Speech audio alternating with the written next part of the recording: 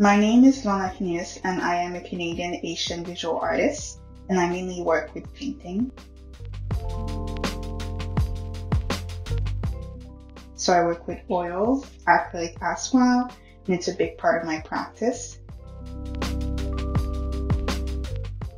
I really work with my family who are close to me, and this whole concept of the diaspora. It's diaspora that is centered in Canada, but also outside of Canada in relation to Haiti and Asians. My name is Sarah-Mecca Abdourahman, and I'm a multidisciplinary artist working mainly in painting and video art.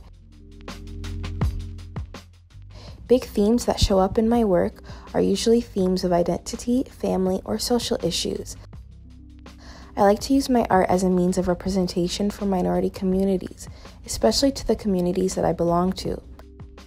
I like to use a lot of Black figuration in my work, and I mainly represent communities such as my Somali heritage or my Indian heritage.